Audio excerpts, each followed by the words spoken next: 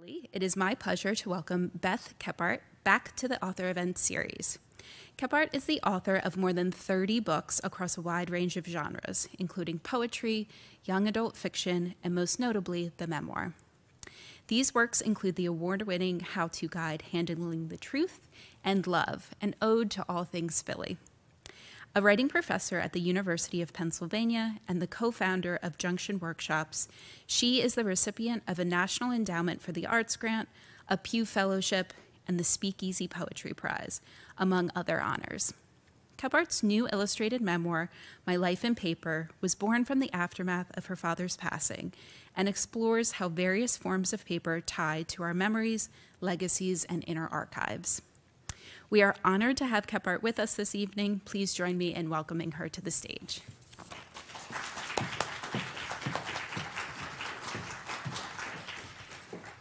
It is always so nice to be here, and thank you so much. Do you know that was her first introduction? She's kind of new to the job, so very cool. I'm going to read about the book, and then I'm going to read from the book, and I'm really grateful all of you are here. It is, I know, very cold out there, and it is also very hard to get here when you're trying to go down the Schuylkill, which my husband bravely navigated that for us. So My Life in Paper is a book about paper, how it shapes and holds and records our lives. And it's about how paper ephemera, those letters, diaries, wills, report cards, resumes, deeds, menus, paper games, I'm sure you can list paper ephemera from your own life that has mattered, carry our small triumphs and large shames and ordinary disappointments forward. Structurally and tonally, the book is a memoir and essays with a twist. That twist is a series of letters I write to Dart Hunter, the late, great paper adventurer, who I bet you've never heard of, who sought to understand and revive handmade paper at a time when commercial paper mills made the stuff fast and cheap, with great harm to the environment. It's not that I believe that ephemera, those things that are meant to exist for just a short period of time, tell the complete story of us. It's that I believe that paper can both dislocate long prejudice and shift the landscape of our seeing. It's that I believe that paper, as fragile as it is, how increasingly unpopular, binds us. My father's notes on an index card are not your father's notes on the back of an envelope. Your mother cutting into an old sewing pattern is not my mother setting out paper lanterns on Christmas Eve. My uncle's paper bag of tricks did not belong to your favorite aunt, and your family's book of songs is not my family's book of songs, but these old, fading, tattered, endangered bits of the past yield among us common and palpable feelings, that nudge against our hearts, that quickness in our pulse, that melancholy yielding to hours lost imperfectly resurrecting ourselves. My Life in Paper borrows its title from that Dart Hunter whom I mentioned a few moments ago. His autobiography, published in the mid-20th century, was called, after a very long battle with Alfred Knopf himself, My Life with Paper. His book came to me as a gift, as I'm about to read, and I was immediately drawn in by Dart, who told extraordinary stories about traveling the country with his brother as part of a magic show, about meeting an ancient turtle, about trying desperately and not really finally succeeding to build a handmade paper mill, about answering an invitation to sit with Gandhi. Dart was one of those writers who made room for the reader, and I was right there with him as I read, learning the history of paper, learning the stories of paper makers, learning what paper is and means. I began to read Dart at a particularly vulnerable time in my own life. I was failing, I felt, at teaching. I was losing, I felt, my ability to make sense of story. I was unmoored, I knew, my father having passed away a few years before. I was anxious about this thing I do, writing books, publishing them, for I wasn't sure, and I'm still not sure, are we ever sure, if there's still room for us in this literary world. In reading Dart, I began to think in fundamentally new ways about the big issues in life: home, possession, failure, obsession, the things we leave behind. I wanted to talk to Dard about this big life stuff, and so I began to write him letters to imagine him alive. I have pursued throughout my writing and teaching life the idea of the universal, how to take a story that is so particular and to move it into a realm that belongs to any reader who has time and interest. I want my work, no matter how personal it is, to reawaken memories for others, to raise questions, to engage the curious or satisfy the unsettled. It all lives for me in the art of juxtaposition, private and particular things rubbed up against the intimately shared. And so in my life, you will also find, with nearly every personal story I tell, a story of something bigger, a story about the beginning of the photograph, say, or cyanotype, or a contemplation of the obituary, or a little touch of Leonardo da Vinci in the history of the resume. I'm honored to be here tonight. I thank Andy and Laura and all of you, and of course Sean Vigil and Gary Kramer and Temple University Press, and my husband, who didn't just drive me here tonight, but drove me to Chillicothe, Ohio, to meet Dard Hunter III and to stand inside Dard Hunter's home. And then again, he got behind the wheel and drove us to Atlanta to go visit the museum of Dard Hunter's paper things. Whoa, there is a lip here. I have to remember not to fall down it. So what do I mean about writing letters to Dard Hunter? I'm going to read the first true letter in the book, part of it, and then I'm going to read some other pieces from the book, pieces that are personal, pieces that I hope will give you a sense for what this book is about, but pieces that also, I hope, will have you thinking about your own lives. That is the point. Dear Dard, only because my mother ordered you from across state lines and you were sent whispering to her home, wearing your jacket, crisp and white, your title, My Life with Paper. Only because she buried you among her sacred things. Only because you came to me as a brother's resurrection and not as a gift she gave, not as a gift she would have intended to give the daughter from whom she kept the sacred safe, those things she loved, the ways. Not a single page of you bent, no crease at any corner, not a pencil quipping marginalia scoring a line, splattering an asterisk, not a loosening in the binding where she might have pressed her right hand, keeping her place on the page, for she was left-handed, her dark alphabet leaning and looped. If she took notes while she read you, if she read you, if you were there with her at the end when she lay in the glass box of the room where she died on the bed we had rented for her dying, where she remembered in the order of her remembering something moving beneath the lids of her eyes, maybe a hope she'd had to write you into the book she never finally wrote, maybe the sound in her ear of your best sentence. Did she? Am I fabricating, exaggerating, demanding? Dard Hunter, paper hunter, hers. Proof of her private interior world I never will now open. Late December sun soft on her eternally beautiful face, orchids on the sill, a Bible, a gallery of family faces framed, and the blue morphine and the inscrutable haze. Holding her hand, crushing our distance there at the end when our only words were song and I was the one singing.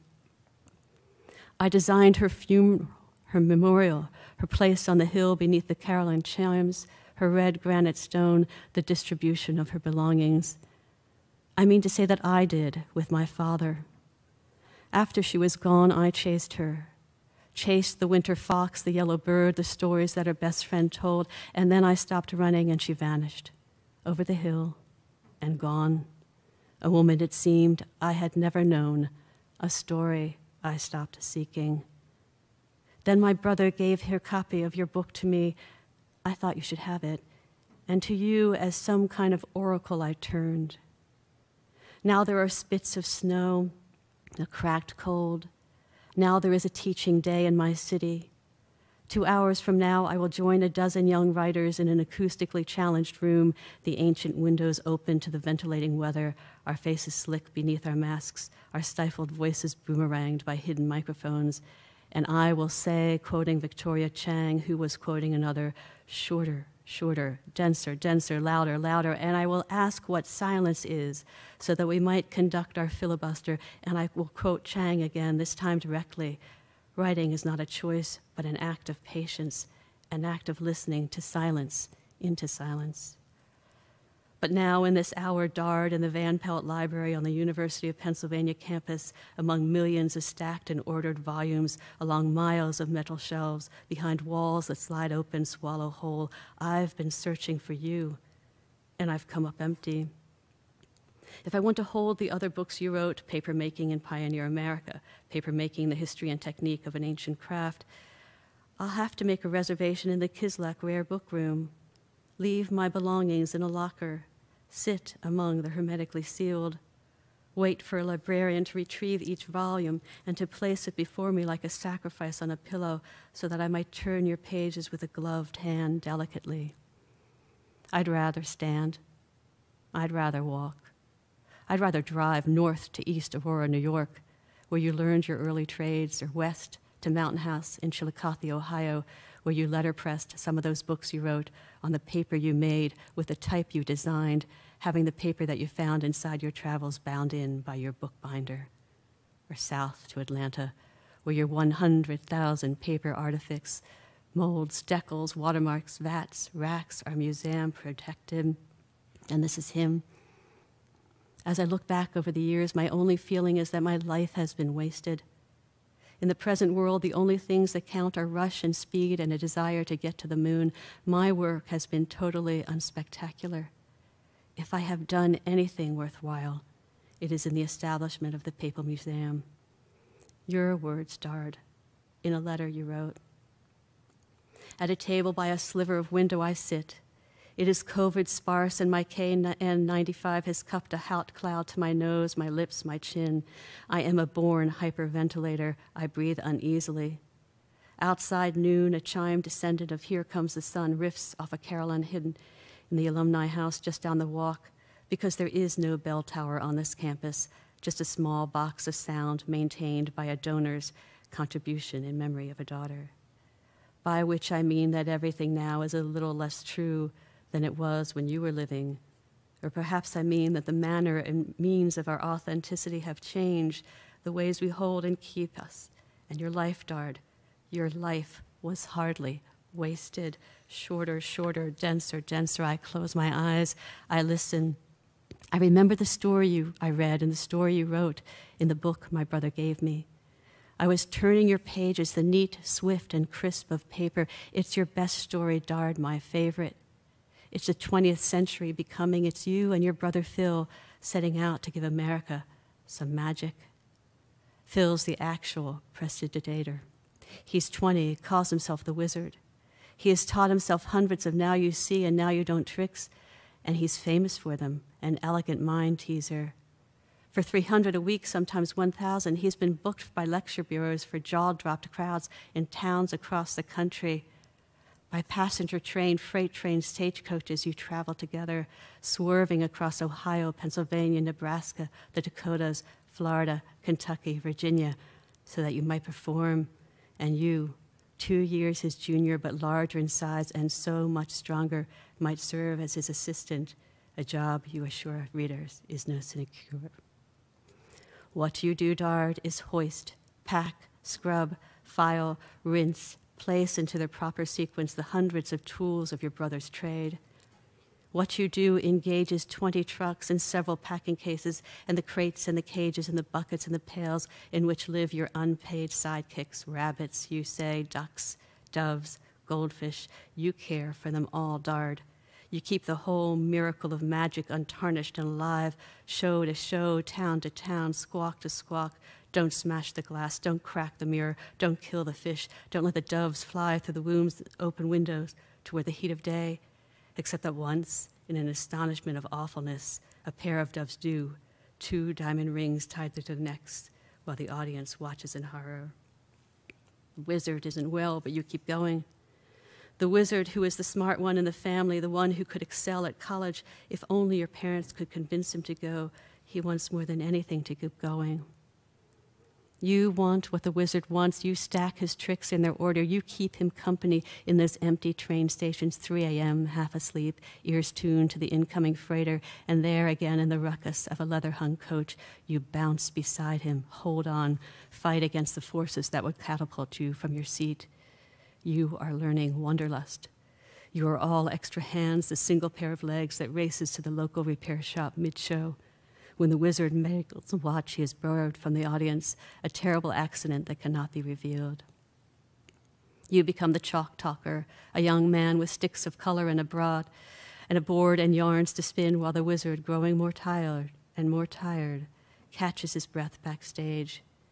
You are living the wizard's dream because time is running short for him, because you'll never have another brother, because tuberculosis has come for him, and he will have to cut his touring short, and he will die despite careful convalescence at the age of 27 in 1908. He will leave you. We had been closely associated, and I had long depended upon him for guidance, you write in the book my brother gave me, telling then of how the wizard, a student of spiritualism, hoped desperately to find a way for the dead to communicate with the living, or at least for these two brothers, best friends, to never lose the sound of each other. And then, in a story that I'll skip a little bit, it doesn't work. Dard spends a lot of his time trying to speak to his brother through the ether. Doesn't work. You mastered wood and color and clay and shine in the swifts and angles of each alphabetic letter before you became obsessed with paper, and then, Dard, you saved your brother on the page, made sure he did not dodge the frame, if I have done anything spectacular. I'll stop in the middle of that letter to Dard, but that particular letter goes on to discuss the two young women who died in Dard's arms early on. And this book of Dard's, you know, he was a traveler, he was a big man, he wasn't trying to be literary, but for some reason, it just felt so alive to me. His sadness over loss, his desire to make beautiful things, the frustration of making beautiful things and not finding the audience for the beautiful things, all of it. And so I carry him through the book. But there are all these elements of ephemera that are here as well. And I'm going to read just a few passages now that are the sort of intimate, memoiristic bits. I'm going to have some water. And the first one is my mother, for my mother. I had a difficult relationship with a very beautiful mother. She could do so much, so well, but what she wanted to do in the end was be a writer. And it felt to her in a way, I think, that I had stolen that from her. And it became a complexity in our relationship. As I started to think about my life and her in my life, this is what happens when you write, when you look back, when you hold the old sewing pattern in your hand, which I'm going to read about now. You get to occupy the world from your mother, in this case, from her perspective. And to do that, I had to write this particular piece in third person. Sewing pattern. She has to take the measure of her daughter, the first one, the one with the coarse, dark hair and the face that comes directly from her husband, the girl's father, except for the nose. The daughter has been spared the hook and the beak of her husband's nose. A son might have carried that nose, but please, not a daughter. Still spared the nose, the daughter has her deficits. More than anything, her acrid awareness of her many deficits. This knowing curved into the slump of her shoulder blades and into the stiff-legged way that she walks right up to the edge of things where she will stop. No faith at all in her own physicality or charm, in her ability to expand a room by others' happiness to see her, except for when she is on the ice, when she is ice skating. First on a Boston pond, the daughter skated, then on a rink in Wilmington, Delaware, now at the Philadelphia Humane Society in Ardmore, PA, because the family has a new house now, a brand new neighborhood. There, the daughter has acquired speed and a gritty, mystifying flair, a long leaping axle, double loops, double flips, and double lutzes, no double wallies ever. She has the high-speed chase of the crossovers that accelerate toward the ecstatic flights across the ice, the dizzying spins, but never a successful layback, a crescendo diagonal slice of a Nina Bauer, the repertoire of footwork which the daughter pretends to improvise, but it is always the same coalescence of mohawks, 3 turns, brackets, arms up and hands graceful as a dainty woman dropping a dainty napkin. The daughter is never actually dainty, only her hands are dainty, and only when she is on the ice skating. All this the mother sees in the afternoons when she leaves the bright new home where she's been working and arrives to retrieve her daughter from the rink. Her daughter's program music playing over the rink's loudspeakers. Her daughter's arch rival throwing her own double lutzes in her own chosen corners, and precisely when the daughter is towing in and throwing hers. The mother stands in the numbing cold in her low-heeled shoes, her almost opaque nylons, her plaid wool skirt, and her heavy coat. Stands there watching at the metal barrier, not the fanciest of mothers, but as the prettiest one. Dark hair, big eyes, pond skin, fine nose. Stands there as a woman who left her business at home, a woman who sews, a woman perpetually taking measure of her stubbornly self-crucifying daughter, back waist length, bust line, hip point, inseam, waistline, mood. At home in the alley of her sewing room, there's a singer ensconced along the far short wall, pale yellow cabinets along the one long wall, a deep-silled window along the other wall. The mother's latest pattern waits. A butterick this time. The 5940 young junior teen cheerleader majorette and skating dress costume purchased after some deliberation for 85 cents at the local fabric and notion store. It's a fitted micro-mini dress with 3 collar variations and princess seaming. Has flared skirt with or without contrast godets. Barrel-cuffed full-length sleeves or semi-fitted full-length sleeves with or without braid and button trim on shoulders, sleeves, and dress front, according to the package. The slightly beige tissue paper pattern has 15 pieces. It is a kind of map, a topography defined by fold lines and easing lines, darts and dots, squares and triangles, adjustment lines, seam allowances, notches. Days earlier, standing beneath the flicker buzz of fluorescent lights in the narrow aisles of the store, among bolts of color, yards of thread, temptations of trim, zippers and rickrack, butterick, simplicity, McCall, the mother had made her choices and then brought her purchases home, imagining the daughter out on the ice, wearing the costume she will make, with her own time, with her own surrender to a certain kind of love. She's a good seamstress, this mother, boastlessly artful, with skilled hands that slip the pattern from its package and lay it flat, and with silver scissors snip. There will be globe-tipped pins in her teeth when she secures the fabric to the pattern, an iron hissing steam, the acid-free crinkle of that 85-cent pattern. There will be her history as a mother who has dressed both her daughters in clothes of her own making for almost as long as she has been a mother. Her room is a room for their own. Then I list some of the things she made us.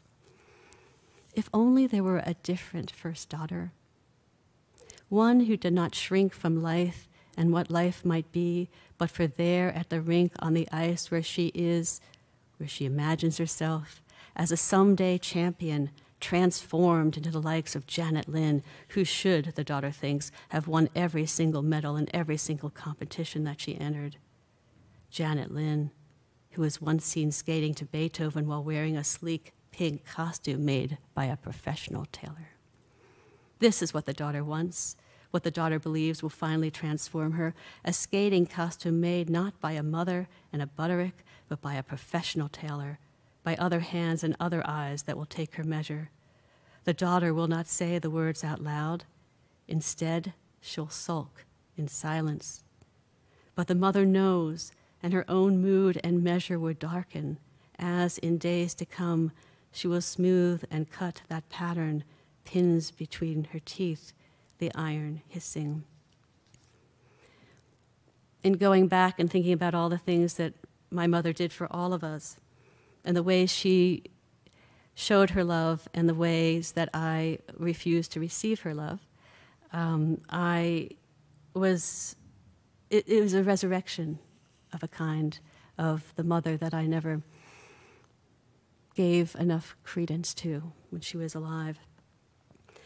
Following this, but I'm not going to read it, is the story of the woman who was in Philadelphia who created the first true sewing patterns. It's a really interesting story about a woman named Madame Demarest, and she and her husband had the first viewing of these sewing patterns not far from here. They went to New York. They became quite famous. They started these magazines like the Madame Demarest Mirror of Fashions, where they would showcase the fashions and clip in a cheap pattern for women to use. And they were very socially advanced. Their stores were staffed by really interesting people. But they didn't win the race to become the most famous pattern makers because they never patented their patterns. And so Butterick and others took that. There's all that kind of history here inside this book. I'm going to read now just a short piece about sheet music. I wonder if any of you have at home artifacts like that. Take the sacred as Christmas Eve, my brother standing tall and dirty blonde and thin behind my seated Auburn father, my brother playing his oboe, my father his piano, good King Wenceslas, and the snow lay round, certain poor shepherds in the deep. A little town where dark streets shine at the divine high C sharp. Lower the lights to a dim, let my brother nod, let him breathe, his oboe reed will sweeten. Let my father run his fingers up and down the Steinway keys, his right hand rising quick to flick the music forward, his left hand, with his gold wedding band, kept faithful to its octave. Nothing lost, wholly gained, my father and my brother, they play, staff and clefs, treble and bass, notes stemmed and flagged, whole, halved, quartered, dotted, tied. My brother growing thinner, my father's foot working the softening, sustaining pedals, and again my brother breathes, and my father lifts his hand, flick. The air is salty with the after-fry of smelts, the tree is heavy with adornment, the stockings are hung by the chimney with care. There is a father and a son and their sheet music. There are two sisters and a mother. Keep the memory whole, uncomplicated. Don't leave this home for any other. And in this footnote or note, Sean and I kind of went back and forth over what they would be named, these pieces of the book. I talk about the first musical arrangement scored expressly for the United States. It happened here. It was the imagination of, among other things, the tutor of George Washington's step-granddaughter. And it was a massive ordeal. And a parade that involved almost everybody in Philadelphia went up and down the streets. I'm going to just read you one piece of that parade when this grand affair, this music, was delivered. At 8 a.m. on the morning of July 4th, 1788, the grand affair began to take its 1.5-mile-long shape at the intersection of Philadelphia South and 3rd Streets.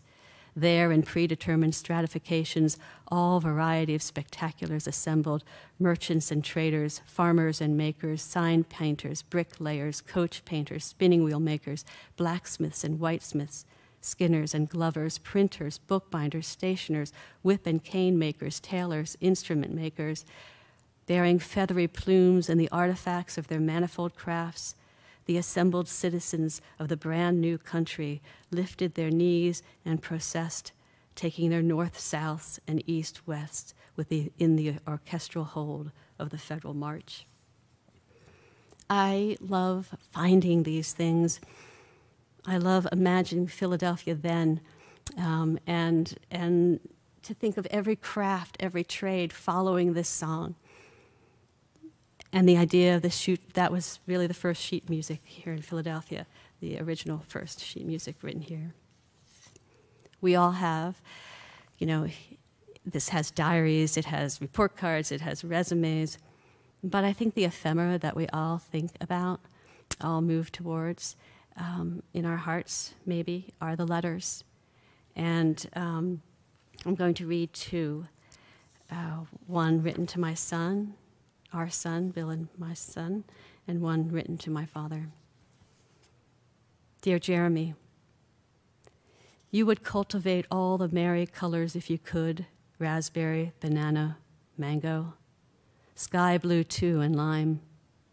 Your father favors charcoal, green if it's closer to gray, any variety of dark that he can wash and wear without worrying the iron, not you.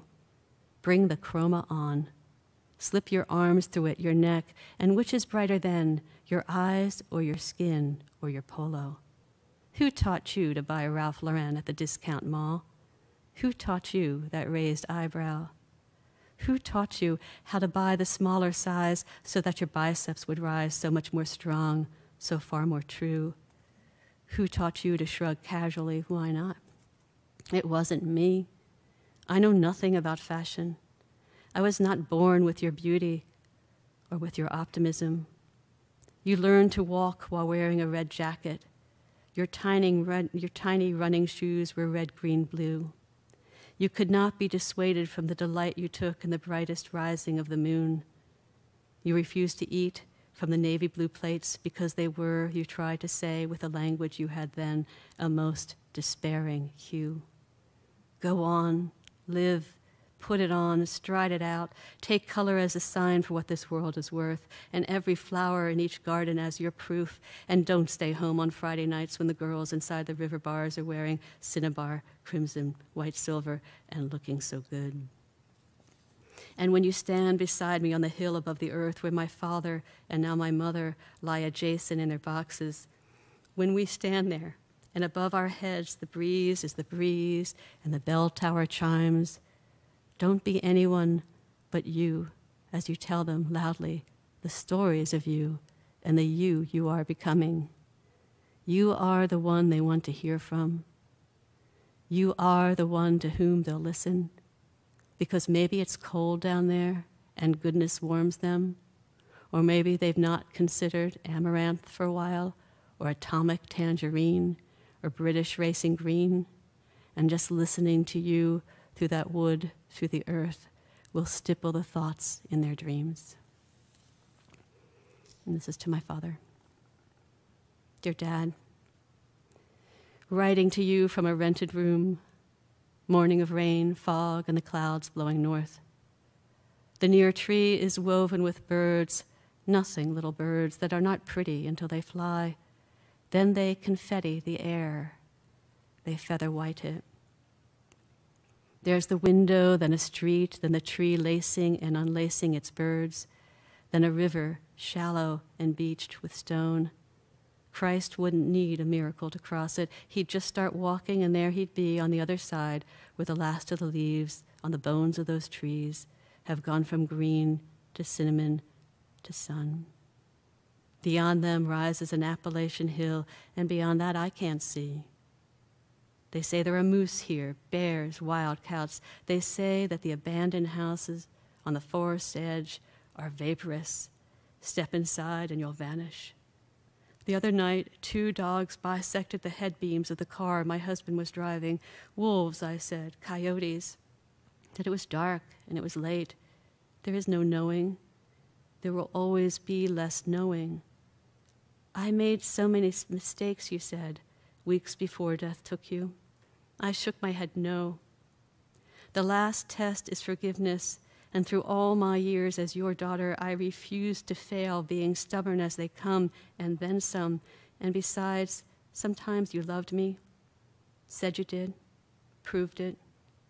I am less complicated without you, here in this rented room, watching the fog fool itself into lifting, and the birds making white dots, and Christ leaving his footprints on the minor flow of the story.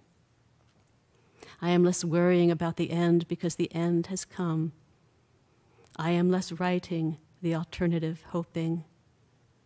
You left in the howl of a storm, and it's really something how in this moment by this window The fog and the clouds and the birds are becoming the same soft thing.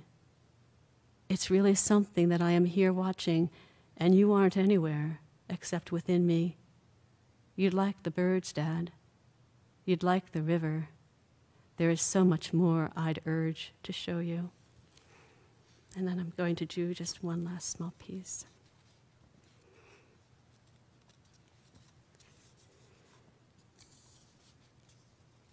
This is a 1.5-page letter, last letter to Dard. Dear Dard, on a frontispiece or above a caption, in the pages of one of your books that was made with your own paper, above the crease in a newspaper, in the shine of the Saturday Evening Post, in a book your grandson made. And then I list some of the captions. Father diligently at work cleaning bricks from the iron foundry in 1929. These old bricks were used in rebuilding the brick end and chimney of the mill. Or Dard Hunter examines a proof from old paper making. Or Dard Hunter demonstrating the various processes of making paper by hand at MIT. Those are portraits, Dard, you. I lean in close, desperate to see. I activate the emotal with my imagination so that you speak or maybe hum, so that you turn the white carnation in the lapel of your suit jacket with fingers worn from making, so that you regale the boy and his teddy bear who sit by feet, your first son who would grow up with your name and in your image. All those miles, all that hoisting, all that standing patiently in place over type and ink and wet watermarked paper in damp or hot or poorly heated places have not lessened you. Your height is undiminished, but you don't exert it, don't press it to your advantage over others. You like a good suit, a vest, a tie, or you like your shirt sleeves rolled in the Southeast Asian sun, or you tuck your knickers into your tall socks, but you are never underdressed, Dard, not for any photographed occasion.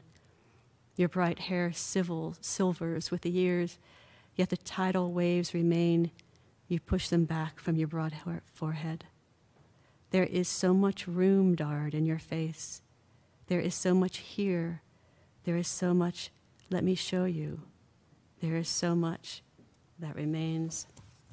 I didn't know how I was going to end this book until, I guess fortunately, the bookshelves in my office collapsed and fell onto boxes and boxes of things, which then required me to go through them. And I highly recommend that process. It's a correction. First of all, now I have nice new shelves in there, and it's much neater, and there's less spiderweb opportunity. But in being forced to open boxes that I hadn't really considered opening for a long time, I discovered such proof of love in my family that I had somehow managed to neglect knowing. And among the things that I discovered in that box were all the ephemera of my wedding to Bill in 1985, June 25th, 1985. And it became clear that my father had planned that whole wedding. Everything was on the index cards in his handwriting. And in one index card folded was the remarks he made as the toast for Bill and me. And when I found that, I had taken care of my father for many years, as he aged. And then through COVID, I wasn't able to be with him when Bill and I were there in the last moments of his life, but we were not there for many months preceding it. It is so important to find the young as you're taking care of the old, the young version, who they were, how did they talk to you, what were they fearing for you. My father would send me beautiful letters that I'd forgotten receiving when they were down south and I was stubbornly here. And so I guess my hope for my life in paper is to send all of you and anyone who chooses to read it back to the ephemera of their lives, to open your heart to what you might find there. Your vision of who loved you and how they loved you might change, but really your vision of yourself will change. I was very deeply changed by the writing of this book, by dwelling with paper doilies and, old report cards, and what did teachers say to me, and who did I become regardless of that, and, resumes, the syllabus, my last full syllabus for Penn. Writing books change the writers, and if we're lucky, they'll change the readers too. And I just want to end by saying I write these odd books, and Temple University Press has been very kind to publish them. My first very odd book with Temple was The Life and Flow, The Life and Times of Philadelphia Schuylkill River, a book in which the river speaks. My life in paper is an extra degree or two of odd and complex. And I sent the first, 40 pages to Sean one day when getting on the train at Penn just before I left. And when I was getting on the train back, checking my email, there was a beautiful note from him saying, I would like to talk to you about this book. And we had, 2 or 3 days later, a really long conversation. And he totally understood what I was trying to do. He didn't try to box it into any category, and he didn't question these odd letters to Dard. He also, when I said, hey, what about me designing the cover? I did, I got to, and the marble end papers are mine, and the cyanotypes inside, working with Kate, who does a great job designing books there. And so every book takes its own journey out into the world.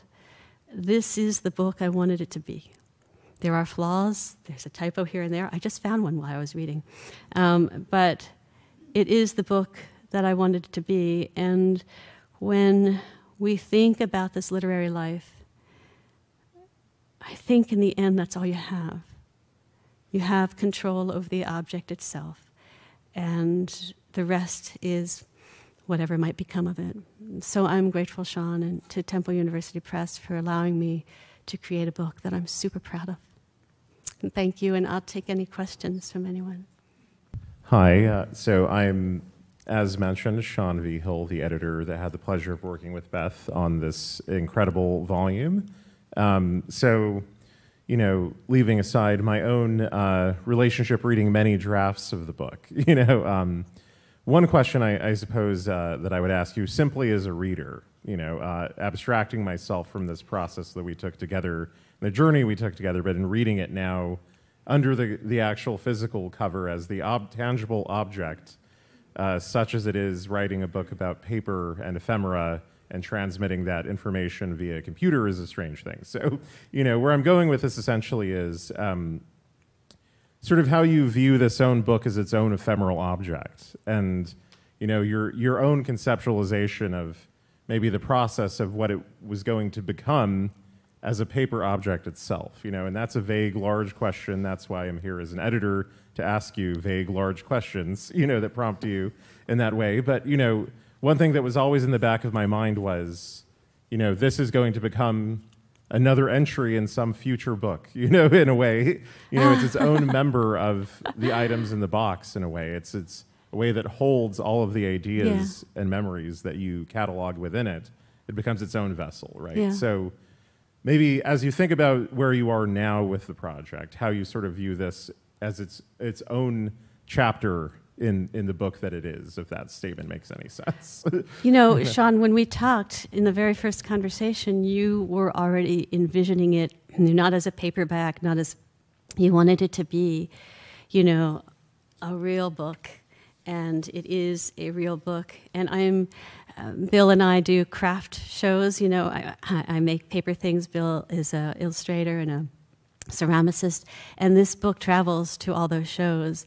It is displayed there as it occupies this space in me, which no other book of mine does and probably never will, where the writing of it and the making of it are conjoined.